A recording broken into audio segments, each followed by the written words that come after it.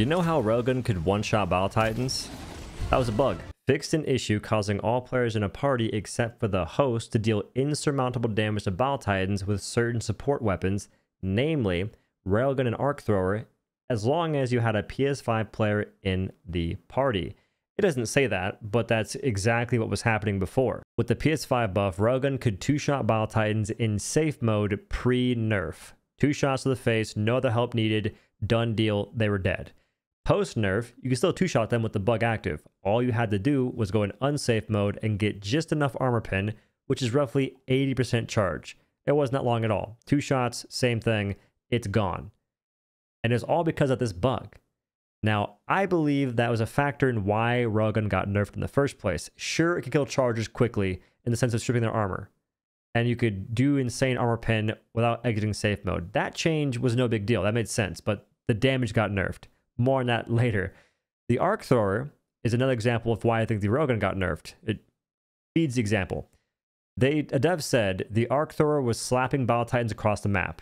I guess they watched a streamer doing that.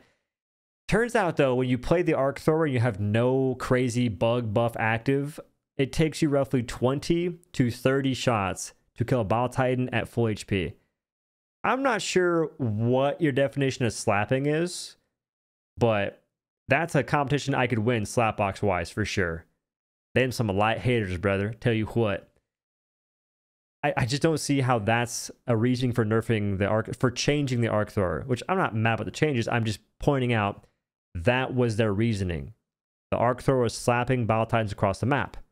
Would it not be safe to say that if the Railgun was, which was literally slapping Battle Titans across the map, two-shotting from Narnia, that wouldn't play a factor in that nerf as well? This is making it so Battle Titans take way more damage than they ever should, at least as far as I can tell.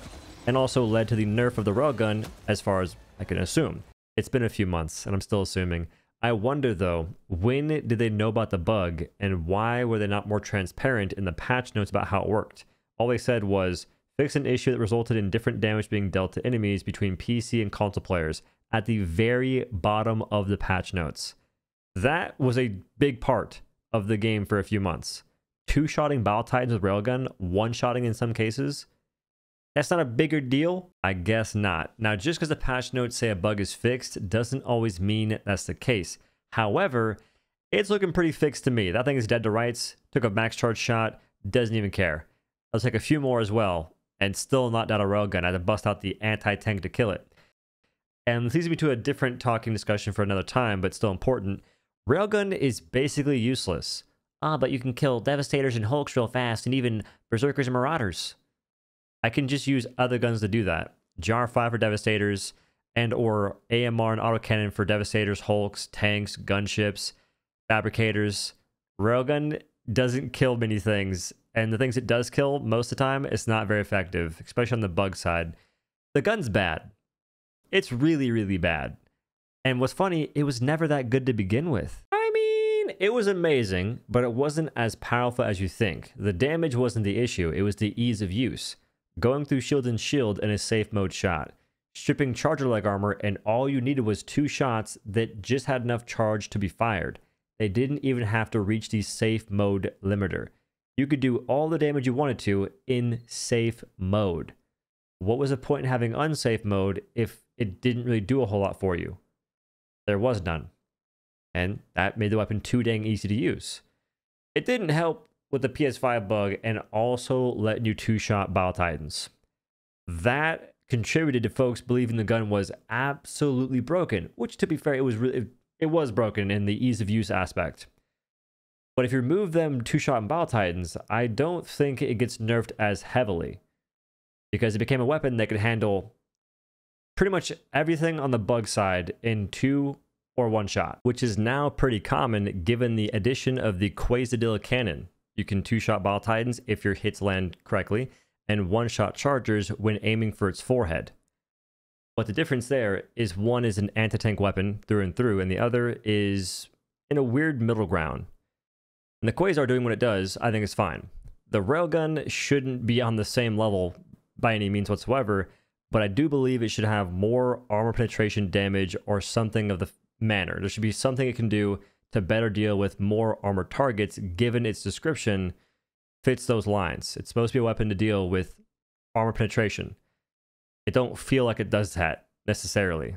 Not any better than other weapons and not given the high risk, high reward. More on that later. It took me 12 shots to kill a Bile Titan today. So this is the current patch.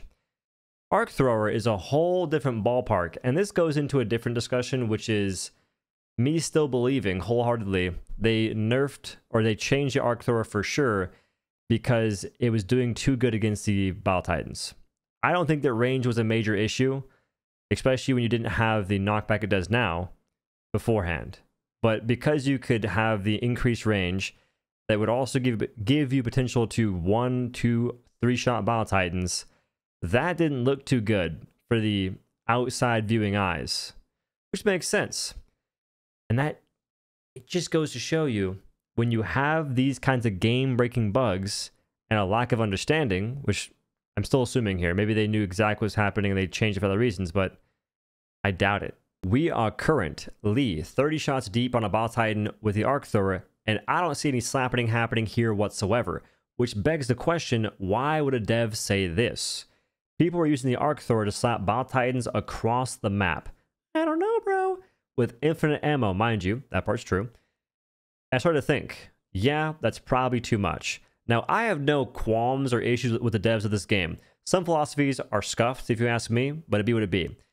If you're nerfing things in the game because of a game-breaking bug that many folks were talking about, making videos on, discussion in the Discord and whatnot, that's unfortunate. That's all I can say about that. It's unfortunate that's happening. And if this comment, the comment sounds like that's a big reason why the Arc Thrower got nerfed. Slapping Bile Titans across the map, the range got nerfed. Checks out. Fire rate got nerfed. Checks out. But when you realize it takes you 50-something shots, maybe 40, maybe even 30, to kill Bile Titan with no bug in effect, and then they nerfed it because with the bug in effect, it's 2 or 1 or 3, that's a bit game-breaking, no? Because Arc Thrower wasn't a weapon that I thought was ever really broken. It was useful, but never really broken. It was also buggy to use in the first place. Your arc never really going where you want it to go, and it not necessarily chaining enemies that well either, and it gets hung up on dead boggies. Dead boggies? What? If you want a healthy boggy, get some protein or creatine powder from ecovision.com using code OhDough10. Hashtag not sponsored. I do have an affiliate code, but I'm not being paid to say nice things. For instance, berry cheesecake, their most sold out flavor. I don't love it. I'll drink it, but I wouldn't really buy it again per se. Not my cup of tea. S'mores, I like. Don't love, but I like this. I mix it with my Honey Nut Cheerios. I pour this into Fairlife milk, blend it up in a little Helix mix cup, and pour it in Honey Nut Cheerios and eat that. Is that weird? Maybe, but it's a higher protein cereal. AMA. Now, I am still using Rise Peanut Butter Cup Protein, hashtag not affiliated whatsoever with that, in my shakes, because I use strawberries frozen with my shakes. I make it every night, and these don't go the best, at least for me, with frozen strawberries. They do have other protein flavors like chocolate. I think it's like peanut butter chocolate maybe. I might try that. If I like it, awesome. If not, I'll probably stick with Rise for my shakes. But s'mores, if you want protein you can blend with just milk or water and drink, these taste really good. My Rise stuff, not so much. Tastes good in the shake though. And creatine, 25 bucks for 200 servings. I don't think you can beat that. The flavor is not as good as Optimum Nutrition, but it's not bad. It's not really chalky, if that makes any sense. Also, creatine and protein powder isn't just for folks that lift and want to be fitness, whatever. It's good for you. Protein, yeah, everyone gets that. You look at macronutrients, protein, fats, carbs. Protein's on there. It's the most satiating macronutrient, keeps you fuller longer. And creatine has been researched like crazy, and there's so many benefits. Do I know them all? No. Do I still take it, and I have so for the past few years? Yes. 5 grams a day. Apparently, if you're a bit heavier, like 200 pounds, maybe go 10 grams. You do you. Consult your doctor or whatever. I don't know. And thanks for watching. Have a good day. Peace.